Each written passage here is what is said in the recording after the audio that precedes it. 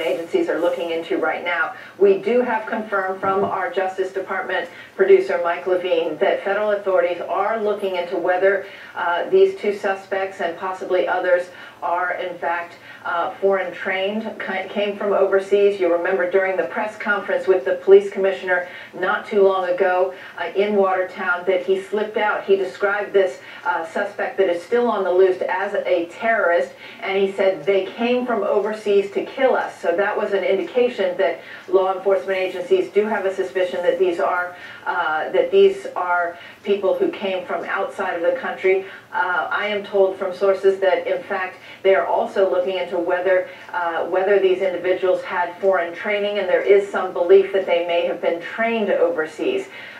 So again, as we speak right now, that suspect, number 2, the one in the white hat that was shown in those pictures released by the FBI earlier today, is on the loose within that perimeter that the police have set up in Watertown. Police are saying do not come out of your houses unless you know that it is a policeman that is knocking on your door. They're pleading with residents to stay inside and to not open their doors under any circumstances.